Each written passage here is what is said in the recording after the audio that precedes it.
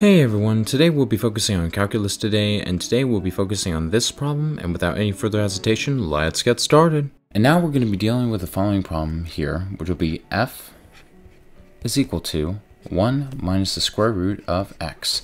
And what we need to do for the following problem is that we need to, again, figure out the domain and then the range. And as we already know, the domain is all real values of x, and the range is all real values of y accordingly. And x's are independent variable, y's are dependent variable. And so what we need to do is that we first need to figure out exactly what the whole function is going to look like. And so if we were to plot it, what we would see, given the fact that we're dealing with square roots typically have a curve that will either go all the way in one direction on the x-axis, either positive or negative.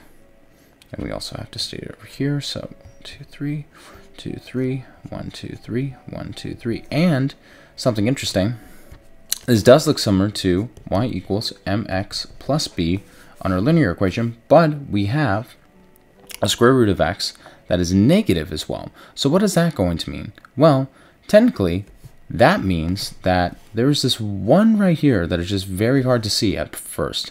And given the fact that we are dealing with an exponential curve, it's going to look something like this at that point. However, given the fact that our y-intercept, which is similar to this over here, is 1, it's going to start at 1.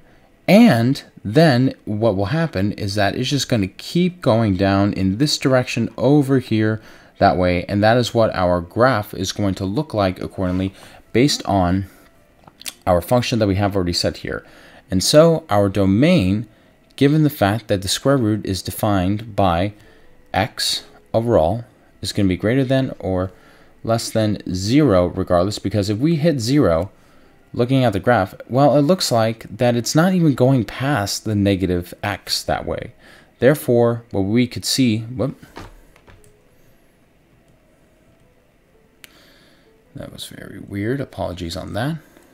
What we can see overall is that our domain is going to be starting at 0 at the x-axis over here, going to keep going out that way.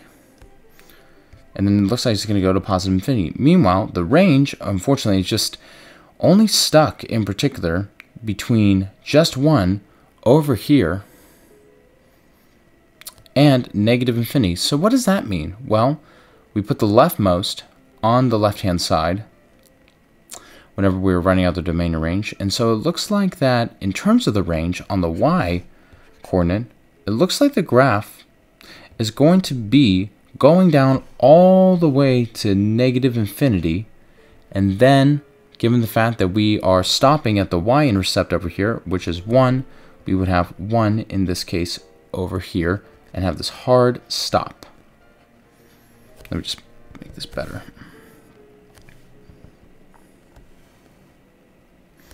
There we go. So our domain will be at 0 at the hard stop all the way to positive infinity, and our range will be negative infinity all the way to a hard stop at 1 whenever we are visualizing our graph, because we know exactly what our y-intercept is and we know what our slope is over here. Sorry about the color. There's this tiny one over here, and it's very similar to y is equal to mx plus b in this case. And we have x is going to be greater than or equal to 0, given the fact that square root is defined for x needs to be greater than 0. And so, yes, this was our domain and range that we had to figure out for our following problem. Now let's head over to our next one. Hey everyone, thank you very much for taking time to watch this. If you found this video helpful, be sure to feel free to please like and subscribe. And if you have any other questions as well, please put them in the comment section. And as always, take care. Cheers. Bye-bye.